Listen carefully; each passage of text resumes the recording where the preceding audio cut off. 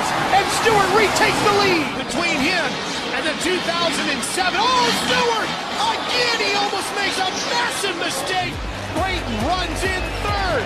Oh, look at that. Stewart so quick through the whoops, he tries the inside of Dungey. Oh, Stewart to the inside right strong now. move. Wow, start up front and challenge for the win. Here's Stewart trying to get inside of Reed, and there's history between him and James Stewart. Oh, they've had so much history, especially this year, and Reed and Stewart both bobble. The season, and I thought maybe Brayton was going to be in trouble. Look at Stewart just swallowing.